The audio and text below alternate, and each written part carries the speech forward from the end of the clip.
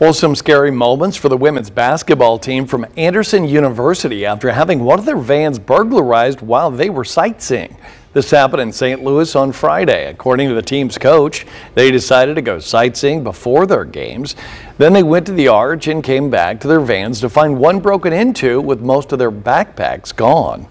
They just broke the driver's side lock, so they picked that lock and then they smashed that. But other than that, like once they popped that open, they unlocked all the doors and went from there. A lot of teammates consoling each other, which is great. And a lot of parents were called instantly to try to make sure we shut out credit cards, that kind of stuff, like just locking everything down as fast as possible. The team's uniforms were among the stolen items. Webster University gave the team some of their old uniforms so they could play.